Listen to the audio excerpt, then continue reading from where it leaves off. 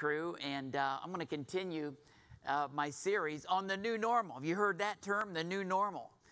Well, the world's talking about what life is going to be like after the pandemic. That's what that word actually means. What is the state of our society? How's it going to settle out after this pandemic? Well, I'm more concerned about how's the church going to be different after this pandemic? Because you know what happens in a crisis? God shows up. Just like the 3 Hebrew boys in the fire, that 4th person showed up. It was God. Jesus showed up. Even to the point to where that evil King Nebuchadnezzar knew it was God. Is it possible that the result of this pandemic is going to be the church emerging, waking up? Somebody say, wake up. All the way in the back. All right. Is it possible that we're going to get better because we've been tested and we've passed the test? So today I want to talk to you about the fact that you are called by God. You are called by God. Last week I was saying I believe that the effects of this pandemic is going to take the church from religion to relationship. You know, when you have a need and you're calling upon God in the midst of your need, some of us went through the pandemic, had COVID, whatever. Did it take you on your knees a little bit? Did you pray a little more? Probably. And so what happens is we have a closer connection with God in the midst of a storm. And so what I believe in all the darkness, like in the dark storm that we've gone through, there's a light coming through the clouds. And that's going to be the influence, the testimony of the church. That's you and me. Our testimony is going to be seen more clearly. It says you're a chosen generation, a royal priesthood, a holy nation. You like those words? You're chosen. Jesus said, you didn't choose me, I chose you. You know, God's pursuing you and just won't let you get away. Well, we read in the Bible that there's people that have been chosen. And we sometimes say, well, those were heroes. You got Abraham, you got Moses. Remember the burning bush where God spoke out of the burning bush? Moses, take off your shoes. You're standing on holy ground. Wow, if I received a call like that, my life would be different, right? But we've all received the call of God. When you were conceived and birthed into this world, you were no accident. Conception and birth is a miracle of God. You got to know that. Man cannot create life. Only God does. And so you might not feel like a superhero, but imagine this, the creator of the universe who spoke the earth and the light and the darkness, the waters into existence, he decided that you should be conceived and be living at such a time as this. So I think the more that we understand that we are called, the stronger we become. I like this verse, the words of the Apostle Paul in 1 Corinthians 1 and verse 26. He says, for ye see your calling, brethren, do you see your calling? I'm going to try to help you with that today. That not many wise men after the flesh, not many mighty, not many noble are called, but God has chosen the foolish things of the world to confound the wise. Oh, I just want to read a little bit further in that passage here. 1 Corinthians 1 in verse 26. It says, here it is. It says, and he's chosen the base things of the world, and things which are despised has God chosen. Yea, and things which are not, to bring to naught things that are. Listen to this. For verse 29, it says, that no flesh should glory in his presence. So you know what? If you feel like you're weak, listen, in your weakness, God is strong. And you have a calling of God. And I think the more that you rise up, even in your weakness, your friends are going to see and say, I can't believe it, what God's doing in your life. I can't believe it. You've gotten so strong. You've gotten so together. Anybody ready to increase in these last days? We need the church to increase. Amen? So we see Jesus. I want you to turn to Luke chapter 5, if you would. I like this story of how Jesus calls Peter. And I'm going to read you the whole account of it when Jesus told Peter to launch out into the deep. Say that with me. Launch out into the deep. Some of you that do fishing here in the church, and I know who you are. You like to go out deep sea fishing. You know that you got to go out till you find deep water. And in the Gulf of Mexico, you were out recently there, Bobby. You literally got to go out 40 miles to find 100 feet of water so you can get the big grouper, you know, the big fish. Well, we've got to launch out into the deep, spiritually speaking, and get out there and really expect more from God, because we got God working on our behalf. He says, let down your nets for a catch. I'm going to read the story to you, but first, I'm going to take the opportunity to just show you a little clip from the movie. This is a movie that came out in 2014, Son of God. And when I saw this part of the movie, I actually cried out in the theater. But watch this. I think you'll enjoy it. I got to tell you, when I saw this in the theater, when he said that, I literally cried out, yes! You know, I was just so caught up in it. But I love that when Jesus says to Peter, just give me an hour of your time and I'm going to give you a whole new life. And Peter says, what makes you think I want one? Hey, listen, I want you to want one. You can just drag through life, you know, bummed and burdened and depressed, or you can decide, I'm called of God, the creator of the universe, and I'm going to make a difference. I'm going to change the world. Any world changers out there? David on the front row. Yes, we're going to change the world. I mean, we don't want to go through life just all bummed out. Man, get off on the other side of that bed. Wake up and smell the roses. God's got a plan for your life. Let's read the story. I want to read it for you in Luke 5, beginning with verse 1. It says, and it came to pass one day. It's coming to pass this day in your life. It says that as the people pressed upon him to hear the word of God, he stood at the Sea of Galilee, and he saw two ships standing by the lake, but the fishermen were gone out of them. They were washing their net. And he entered into one of the ships, which was Simon Peter's. And he prayed that he would thrust out just a little from the land, and he sat down and taught the people from the ship. And when he had left speaking, when he was done, he said unto Simon, launch out into the deep and let down your nets for a catch. And Simon answered and said unto him, Master, we've toiled all night, but we've taken nothing. Nevertheless, at thy word, I will let down the net.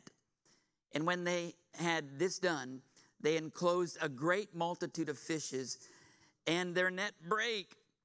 And they beckoned unto their partners, which were at the other ship, that they should come and help them. And they came and filled both ships, so that they began to sink. When Simon Peter saw it, he fell down at Jesus' knees, saying, depart from me, for I'm a sinful man. And he was astonished, and all that were with him, at the catch of fishes that they had taken.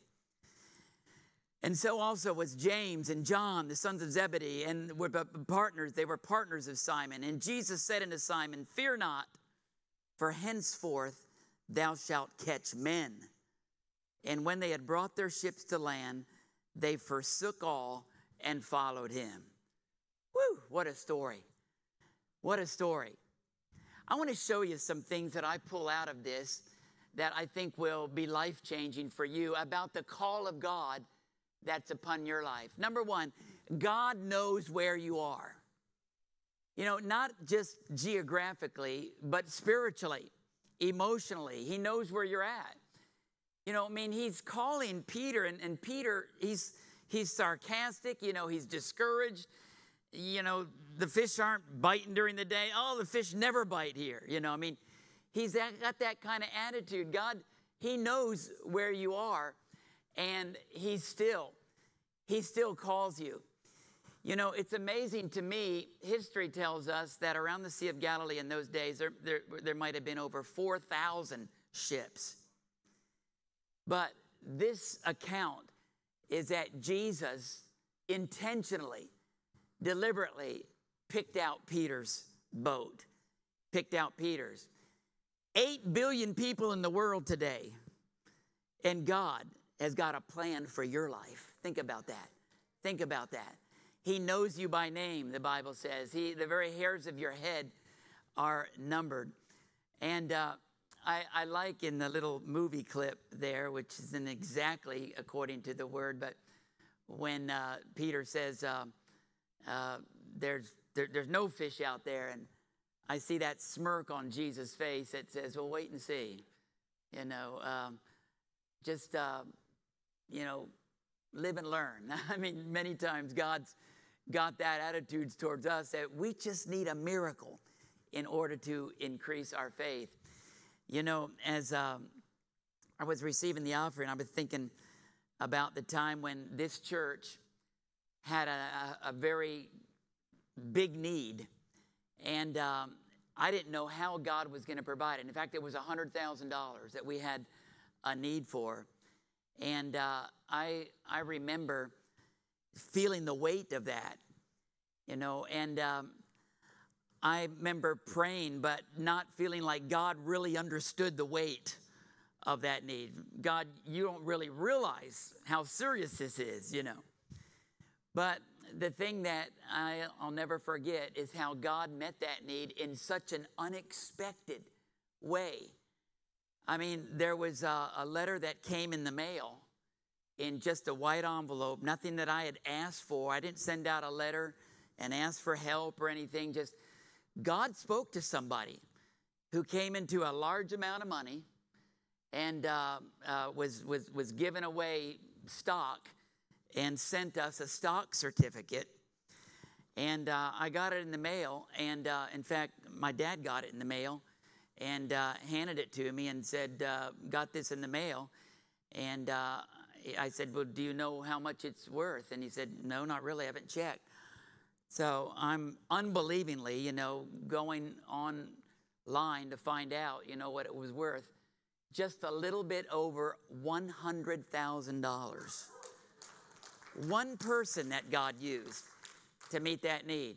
And I'm going to tell you, God knows where you are in every step of your life. Why not just put God in control and let him work things out? So that's my little story. Here's the second thing that I see in this story, and even the movie clip pulls this out. God's pursuing you. You know, Jesus asked Peter, you need any help? No, I don't need any help, you know. And then Jesus just steps into the water and comes out and he says, hey, what are you doing? You can't just climb into my boat.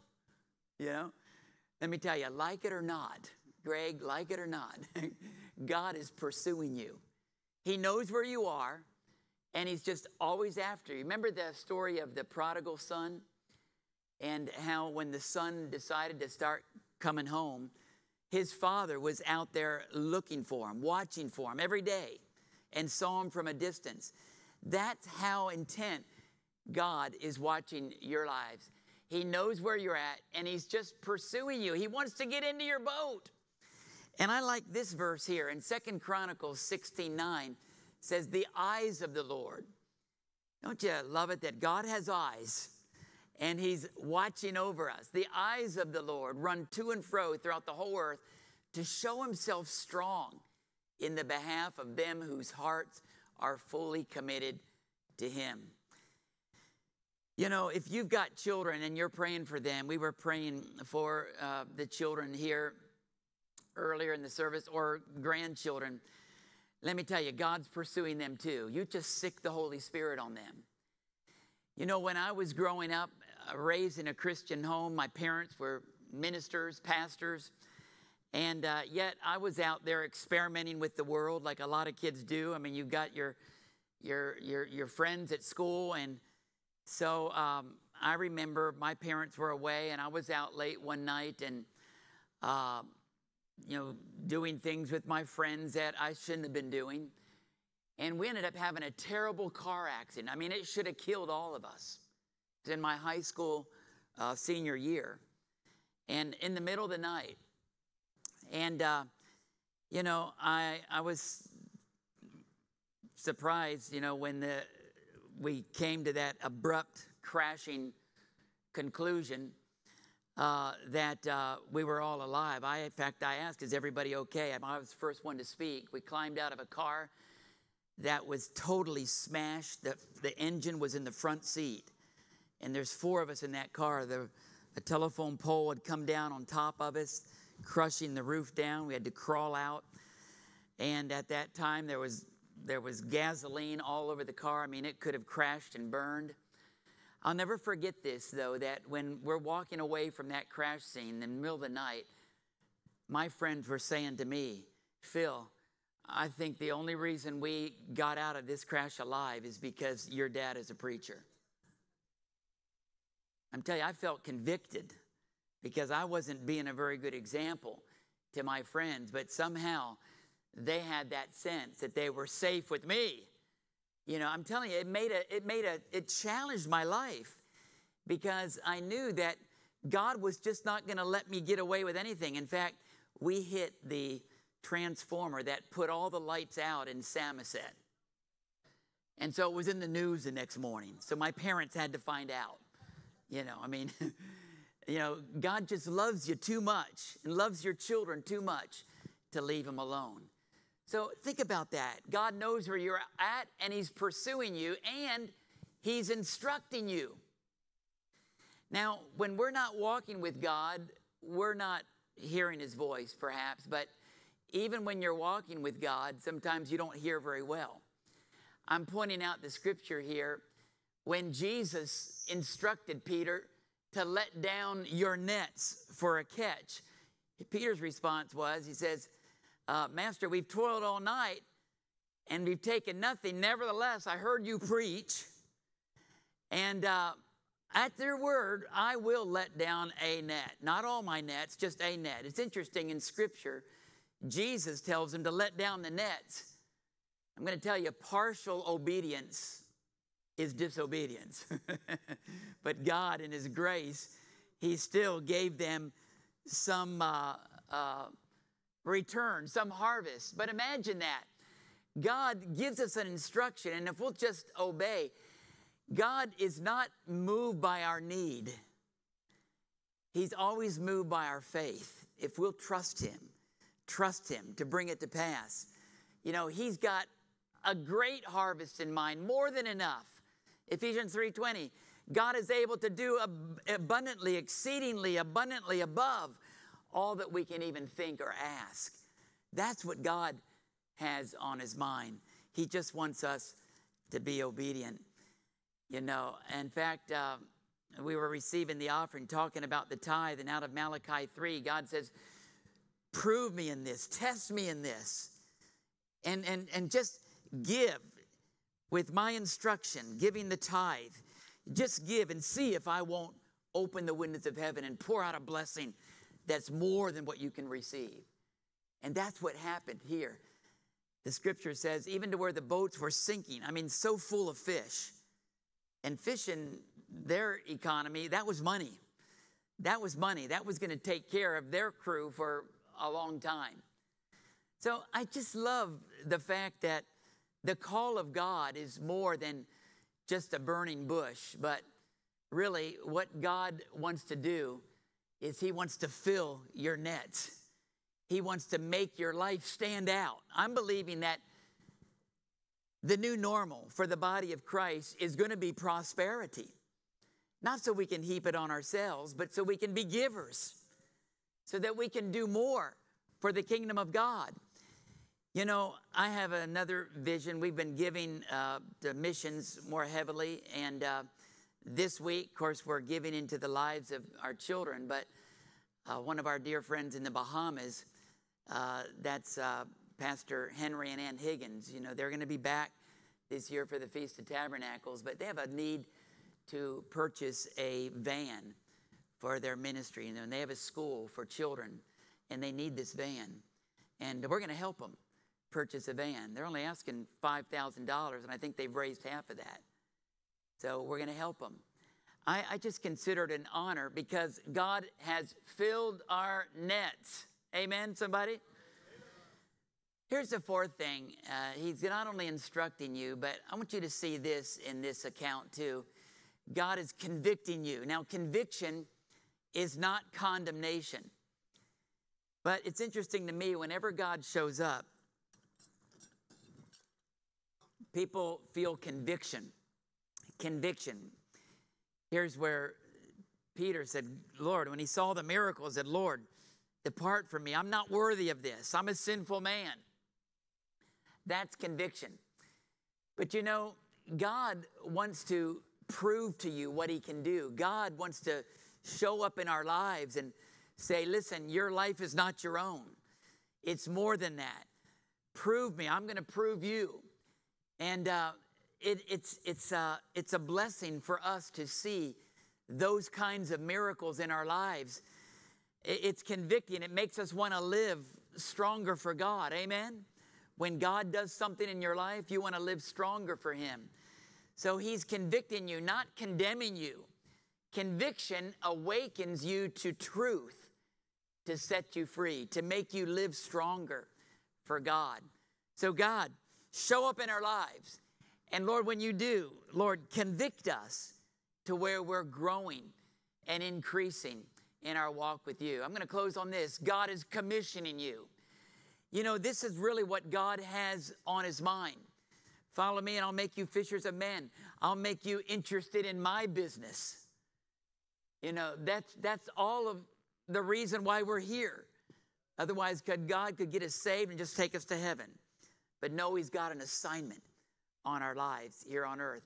And listen, your children, your grandchildren, they're the first assignment that you have. Those that are under your roof, your spouse, to show the love of Christ to those that are closest to you. So next week, I'm going to talk to you. Next week is Father's Day. And I'm going to talk to you about how to be a fisher of men. I'm going to talk to you about fishing. You know, you need to know how to bait a hook, okay? You need to know, in fact, how to tie a hook. Because many times you're fishing, you fisher guys know this, that you lose your hook, you got to tie another one. I'm gonna help you learn something and bring a spiritual truth on that next week, because we have to accept the commission that God has upon our lives. Follow me, and I will make you fishers of men. Let's just review what we've learned here. In God's call, always remember, he's called you. He knows right where you're at. You can't say, well, God, I don't measure up. I'm not worthy of your call. No, he knows exactly where you're at. And he's pursuing you. You can't hide from God. You can run, but you can't hide. You know, I mean, he will chase you down. And that's why I like to sick the Holy Spirit on people that are running. And God's instructing you. And remember this, if you obey God, there's always a reward for obedience. It's just the way God's word works. Allow the conviction of God to bring increase in your life. You know, it's interesting to me, and I won't take a lot of time in this, but this same layout of how God works in our lives can be found in John 21. You know that Peter, even though he walked with Jesus 3.5 years, he saw Jesus after the resurrection. He got discouraged and he said, I'm going back fishing. This whole chapter talks about that. But do you know that Jesus pursued him again? He showed himself. He ended up walking again on the shore of the Sea of Galilee. And he calls out to them. Of course, Peter, when he said he's going fishing, he took some of the disciples with him. And I'm going to say that about you. Every one of you, you have leadership. Somebody's following you. And they're back in the boat, fishing, going back to their old occupation when they were called to carry on the ministry of Jesus. So Jesus calls out to them, hey guys, have you caught anything? They said, no. You know, the grass is not greener on the other side. If you decide, you get discouraged and you decide you're going to just go a different direction than following Christ, you're not going to catch more fish. There's no better way to live. He said, no. He said, well, look, guys, Cast your nets on the other side, on the right side. Choose to live for God, even through that place of discouragement. You know, they didn't even recognize Jesus. The Bible says they were only 100 yards off the shore. But the Bible says then that they took in such a catch of fish, and it specifically says 153 large fish that they caught. And then John said, "It's the Lord." They recognized him for the miracles. And Peter jumps off the front of the boat. I just have a picture of that here. When they're pulling in the fish, Peter jumping off the front of the boat, swimming to shore. Oh, God likes that kind of enthusiasm when we want to follow him that way. Just amazed at how they got that picture back in those days, and I got a hold of it, right? But I want you to see this because it's so important that we understand that, you know, the rest of that story was Jesus was literally fixing breakfast for them, and he said, "Come and dine." Jesus, he didn't need their fish. He doesn't need your money, but he just needs our obedience. And it was in this story that Jesus then recommissioned Peter. Said, "Peter, do you love me more than fishing? Do you love me more than this?" Maybe looking at the fish. Peter said, "Yeah, you know I love you." 3 times Jesus asked him, and then he commissioned him. He said, "Feed my sheep. Feed my sheep. Do what's important to me." I want you to close your eyes with me today. This particular instruction that Jesus gave Peter that day when he called him, "Cast your net on the right side of the ship and ye shall find." I want to encourage you today to make that decision in this post-pandemic world and decide to be attached to the purpose of God. He's got a call upon your life, and he'll chase you down. He'll try to get your attention, but you know what? If you just turn around, he's there. And your life will be so much more exciting to live when you know you're walking in the assignment of God upon your life. You might be watching today or maybe here in the sanctuary and you're not sure where you stand with God. Well, the first step is just to say yes and say, "Lord, I want to follow you. Yes, I want to follow you." And you receive him into your heart, and he takes away your sins and gives you eyes to see and ears to hear and a whole new life. I'm telling you today, church, God has a call upon your life too.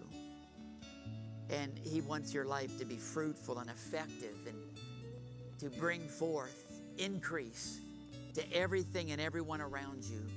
Put your hand on your heart with me right now. Father, today I ask you to look into each of our hearts and, Lord, see the desire that we have to follow you. Lord, we want to say yes to that call. If you want to say yes to the call of God, just say it with me. Say yes. Yes, Jesus. Yes, Jesus. Yes, Jesus. Lead me, instruct me. I want to follow you. Father, I pray, let the church arise. Lord, let us stand out in this post-pandemic world as a people that are strong in their conviction for God, strong in their walk with God, who love God and love people. Lord, I pray, receive that commitment, Lord, that you've heard from each one of us today in Jesus' name, in Jesus' name, in Jesus' name. Hallelujah.